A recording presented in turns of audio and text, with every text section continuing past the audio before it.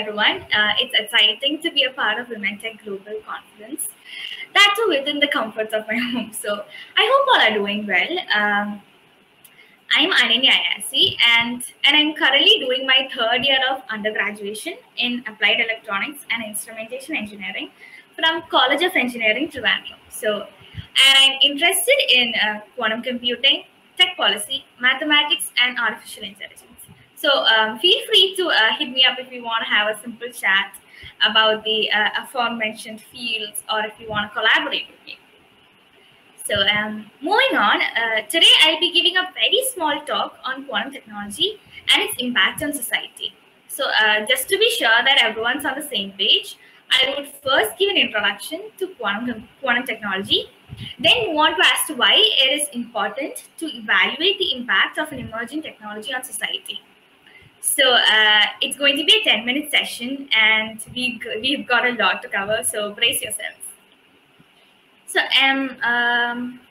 first of all, we need to know about the progress of classical computers, that is the ones that we already have, to get an understanding of quantum computers.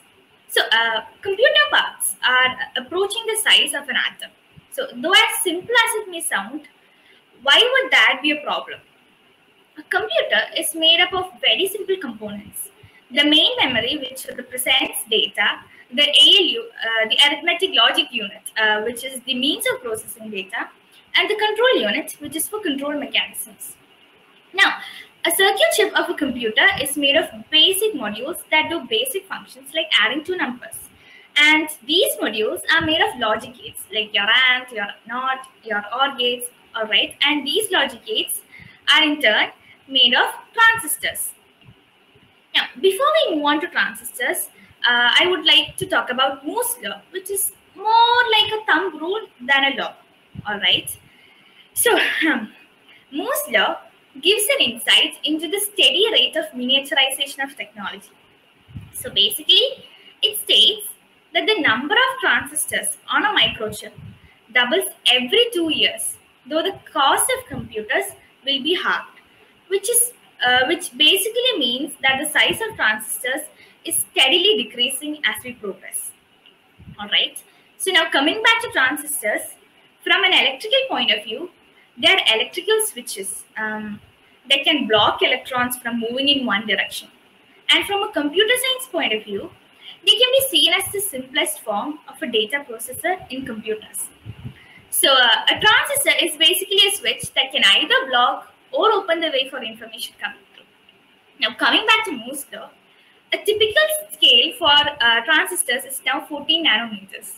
Since transistors are shrinking to the size of only a few atoms, electrons may just transfer themselves to the other side of a block passage, which is basically quantum tunneling. So, quantum tunneling is a quantum mechanical phenomenon where a wave function can propagate through a potential barrier, and this can be a real barrier for our technological progress. Hence, just a moment, yeah.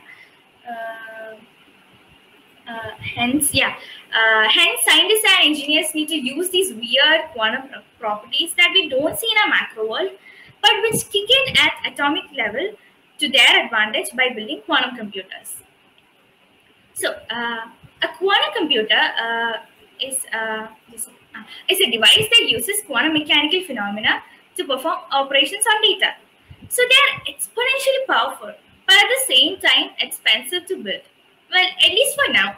And obviously they work differently, just like how quantum mechanics is different from classical mechanics. So now major companies and researchers are investing in this technology. Now let's talk about quantum supremacy. So quantum supremacy, it's a term which was coined in 2017, which simply means the ability of a quantum computer to solve a problem that a classical computer cannot in any feasible amount of time. All right. So in 2019, Google claimed that its quantum processor, comprising of 53 qubits, Sycamore, completed a task in 200 seconds that a state-of-the-art supercomputer would take 10,000 years to finish. Thus, Google claimed to have achieved quantum supremacy. However, soon enough, IBM contested the claim with a counter argument, saying the task would only take 2.5 days on a classical computer like Summit, which is Summit being the most powerful classical computer in the world. Either ways, this was a huge leap for humanity. All right. So now, companies like IBM and Amazon, they provide online platforms for people like us to access a set of their prototype quantum processors via cloud.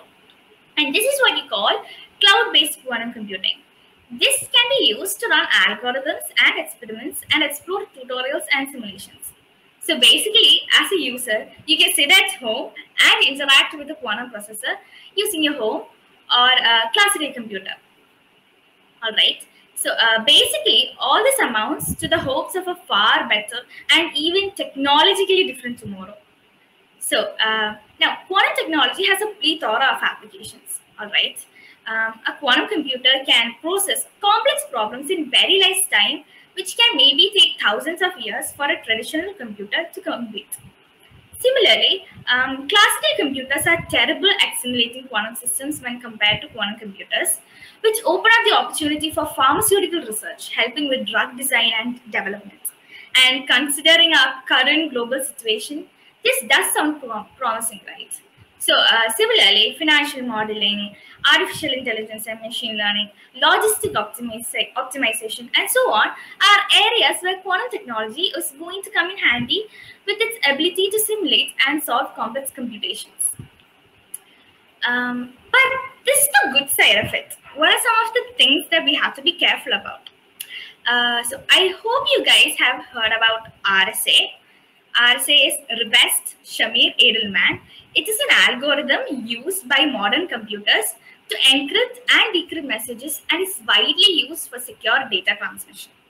All right. The security of RSA relies on the practical difficulty of factoring the product of two large prime numbers. Now, Shaw's algorithm is a quantum computer algorithm for integer factorization, which is exactly what RSA is based upon. So basically, Shaw's algorithm has the potential to break the common crypto system RSA with a large quantum computer.